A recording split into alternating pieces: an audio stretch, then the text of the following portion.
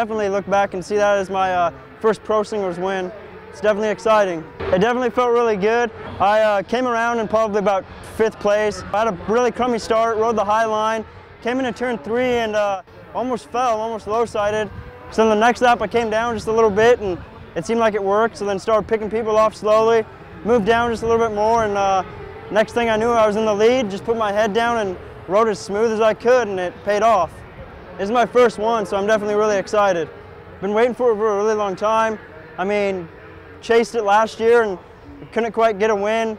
Got a 2nd and 2/3, which, you know, those felt really good, but I think it hasn't quite sunk in yet that I won.